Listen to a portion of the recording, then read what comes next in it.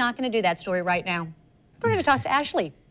Ashley Harding has an update from St. Johns County on a crash there. We are hearing from the Florida Highway Patrol.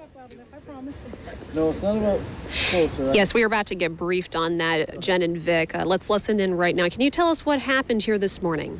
This morning we had the black Ford that you see in the background was traveling eastbound on State Road 16, and the white Kia was traveling westbound on 16. For an unknown reason at this time, the black Ford crossed into the westbound traffic lane, and the collision occurred in that lane at a nearly head-on angle. The driver of the black Ford was pronounced deceased at scene. The driver of the Kia was transported to the hospital along with a passenger. They are currently in critical condition.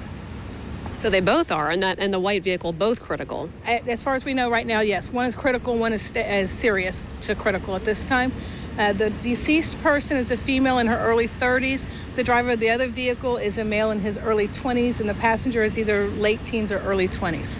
And we were told that there was 3 passengers in the white car. Is the third person injured? We were only made aware of 2 people transported, so I'm not aware of a third person at this time. Have you identified the woman who passed away this morning? We have the driver's license for everybody involved, and they're in the process of doing next of kin notification at this time, but unfortunately I cannot give any information out until that's been confirmed that it has been done. Now, some neighbors have been telling us that this is like this State Road 16 is sometimes a little dangerous when it comes to the fog, the weather conditions. Can you tell me, is this a dangerous road when it comes to, has there been multiple crashes on this road before? I'm not aware of any recent crashes. I know in the past there have been some out here, but to the best of my knowledge, weather did not play a factor in this. It was not raining at the time, nor was there any fog in the area. What do you think caused this morning? That is still under investigation. We're looking at all attributes right now. We're looking to see if there was any kind of medical condition. They'll check to see if there's any kind of vehicle defects on it, and they'll also check to see if possibly the driver was distracted. We don't have any information for that right now. But not weather? As far as we know, there was no weather that had any influence on it.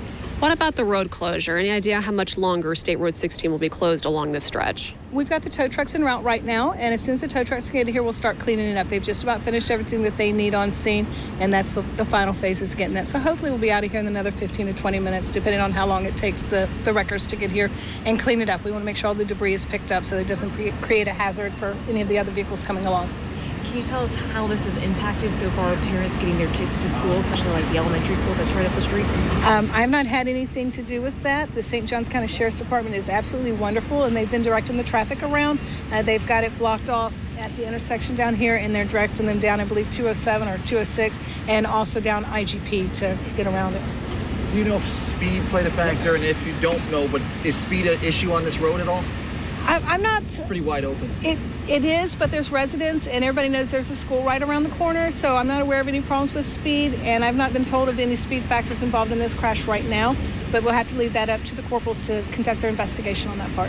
You said that when it comes to the victims, you have a driver's license for everyone. Can you reference for me, are these all local people? I don't have that information. I know one of them is local, but the other 2, I was not told whether or not they were local or not, so I can't give you any information for that part. The one that you know of local, deceased or injured? Deceased. Is a local person. Local being a relative term. Sure. Thank you very much. Welcome. Thank you.